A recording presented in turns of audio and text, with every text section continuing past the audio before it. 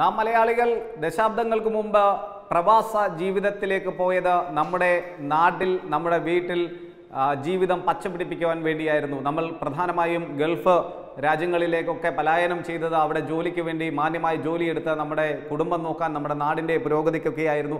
അത് കേരളത്തിൽ ശരിക്കും പ്രതിഫലിച്ചിട്ടുമുണ്ട്. അതിൻ്റെ ഒരു ഗുണഭോക്താവ് കൂടിയാണ് ഈ ഞാൻ എന്നുള്ള കാര്യം. അതേപോലെ എന്നെ പോലെ ലക്ഷക്കണക്കിന് ആളുകൾ. കാരണം മറ്റൊരു കാര്യം ഞാൻ പറയാം, ഇപ്പോൾ നമ്മൾ മനസ്സിലാക്കേണ്ടതുണ്ട്, അന്യസംസ്ഥാന തൊഴിലാളികൾ ഈ കേരളത്തിലേക്ക് ചേക്കേറാൻ തുടങ്ങിയിട്ട് കുറേ നാളുകളേറെയായി.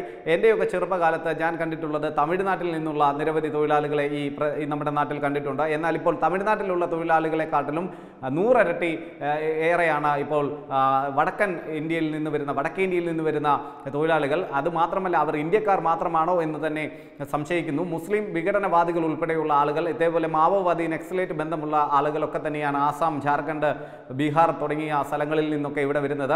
ഇവരിവിടെ വരുന്നു, മാന്യമായി ജോലി ചെയ്ത് കുടുംബം പോറ്റുന്ന എത്രയോ അന്യസംസ്ഥാന തൊഴിലാളികളെ നമുക്കെല്ലാവർക്കും അറിയാം. വളരെ മാന്യമായ രീതിയിൽ നമ്മളിൽ ഒരുവനായി നിന്നുകൊണ്ട് നമ്മളുടെ വീട്ടിൽ വേണ്ട ജോലിയൊക്കെ ചെയ്ത് മാന്യമായി ശമ്പളം വാങ്ങിച്ച് ആരോടും ഒരു പ്രശ്നവും ഉണ്ടാക്കാതെ അവരുടെ ലോകത്ത് അവരുടെ കുടുംബം അല്ലെങ്കിൽ അവരുടേതായിട്ടുള്ള സ്പേസിൽ തങ്ങിക്കൂടുന്ന എത്രയോ മാന്യന്മാരായിട്ടുള്ള അന്യസംസ്ഥാന തൊഴിലാളികളുണ്ട്. അവർക്ക് പോലും ഇപ്പോൾ കേരളത്തിൽ നിൽക്കാൻ സാധിക്കാത്ത അവസ്ഥയിലേക്ക് ആയിക്കൊണ്ടിരിക്കുകയാണ് സാഹചര്യങ്ങൾ. കാരണം നമ്മൾ മനസ്സിലാക്കാം, ഈ അന്യസംസ്ഥാന തൊഴിലാളികൾ ഉൾപ്പെടുന്ന കുറ്റകൃത്യങ്ങളുടെ എണ്ണം ഗണ്യമായി വർദ്ധിച്ചിരിക്കുന്നു.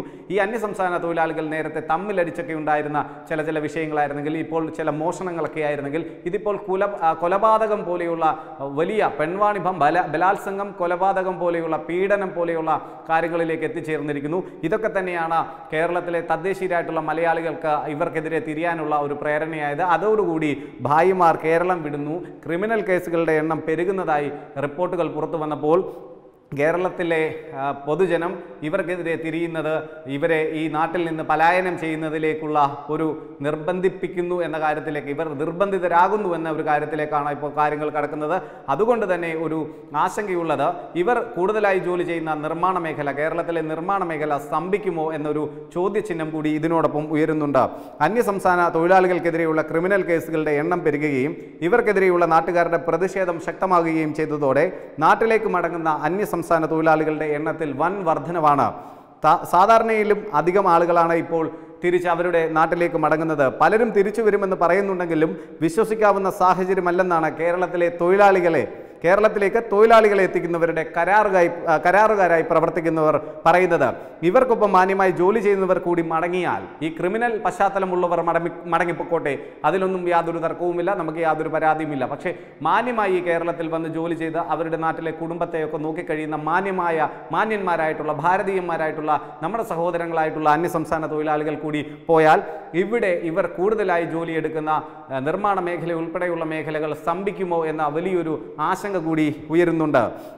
കാരണം ഇക്കാര്യത്തിൽ പോലീസുകാരും നാട്ടുകാരും ഈ മാന്യമായി ജോലി ചെയ്യുന്ന നമ്മുടെ സഹോദരങ്ങളോട് കുറച്ചുകൂടി ഒരു വലിയ ഒരു സഹകരണത്തോടു കൂടി പെരുമാറണമെന്ന് തന്നെയാണ് വ്യവസായ സ്ഥാപനങ്ങളുടെ ഉടമകൾ ഉൾപ്പെടെയുള്ള ആളുകൾ പറയുന്നത്. ഇവരോട് അല്പം ജാഗ്രതയോടുകൂടി പെരുമാറണം, ഇവരോട് അല്പം അനുകമ്പയോടുകൂടി പെരുമാറണം. മാന്യമായി നമ്മോടൊപ്പം നമ്മളിൽ ഒരാളായി ചേർന്ന് നിന്ന് ജീവിക്കാൻ വേണ്ടി ഇവിടെ തൊഴിലെടുക്കാൻ വരുന്ന അന്യസംസ്ഥാന തൊഴിലാളികൾ, ഈ ചില ആളുകൾ ചെയ്യുന്ന ക്രിമിനൽ പശ്ചാത്തലമുള്ളവർ ചെയ്യുന്ന കുറ്റകൃത്യങ്ങൾ കൊണ്ട് എല്ലാ അന്യസംസ്ഥാന തൊഴിലാളികളെയും അടച്ചാക്ഷേപിക്കരുത്.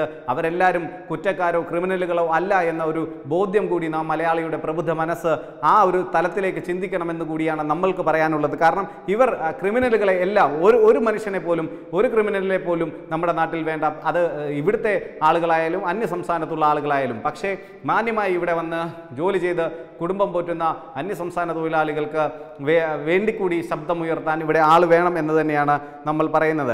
പെരുമ്പാവൂരിൽ മാത്രം അന്യസംസ്ഥാന തൊഴിലാളികൾ 2 യുവതികളെ സമാനമായ സാഹചര്യത്തിൽ കൊലപ്പെടുത്തിയ പശ്ചാത്തലത്തിലാണ് ആ പ്രദേശത്തും കേരളമെമ്പാടും നാട്ടുകാർ ഇവർക്കെതിരെ പ്രതിഷേധവുമായി രംഗത്ത് വന്നത്. സംസ്ഥാനത്ത് ഏറ്റവും അധികം അന്യസംസ്ഥാന തൊഴിലാളികൾ വന്നിറങ്ങുന്നത് ആലുവ റെയിൽവേ സ്റ്റേഷനിലാണ്.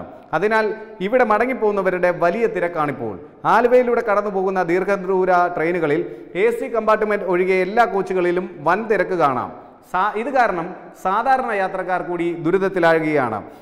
ഇന്നലെ എത്തിയ പ്രതിവാര ട്രെയിനായ തിരുവനന്തപുരം സിൽച്ചർ എക്സ്പ്രസ് ഇത് മൂന്നാമത്തെ പ്ലാറ്റ്ഫോമിൽ കൂടുതൽ സമയം കിടന്ന ശേഷമാണ് പോകാനായത്. അത്രയ്ക്ക് ആളുകളുടെ ബാഹുല്യം, അന്യസംസ്ഥാന തൊഴിലാളികളുടെ ബാഹുല്യം ഉണ്ടായിരുന്നു. നാട്ടിലേക്ക് തിരികെ പോകാം.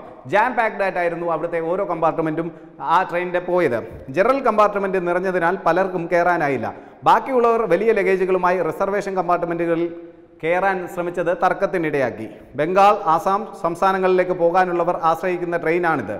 സ്ലീപ്പർ കോച്ചുകൾ പലതും ജനറൽ കോച്ചുകൾ പോലെ നിറഞ്ഞാണ് പുറപ്പെട്ടത്.